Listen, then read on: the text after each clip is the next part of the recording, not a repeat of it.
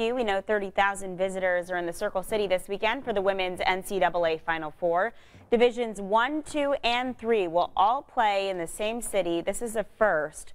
All the action is at Bankers Life Fieldhouse, and that's where we sent our reporter Matt McCutcheon this morning, joining us live. Good morning, Matt.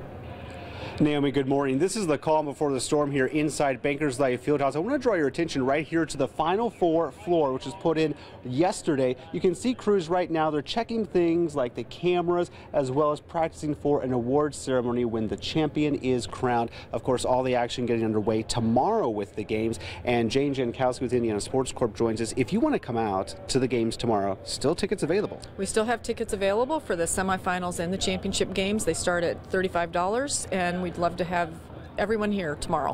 We know we're looking at 30,000 visitors with a $20 million economic impact, but also if you want to come out today, you can also see some of the action. Today's a great day to be at the Fieldhouse, and everything is free. All 4 Division I teams will be taking the court a little bit later. Doors will open in about an hour, and the first team, UConn, will take the court at 11 o'clock today.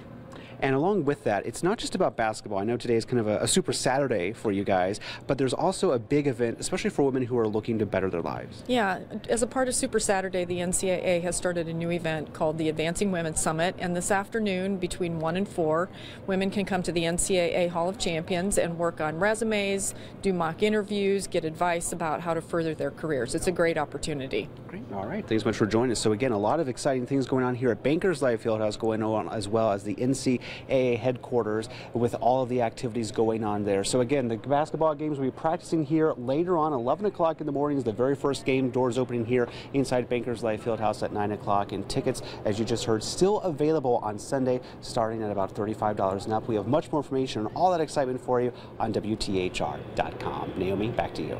All right, Matt, so much to do out there today. We know you're getting a first look at it all. Thank you.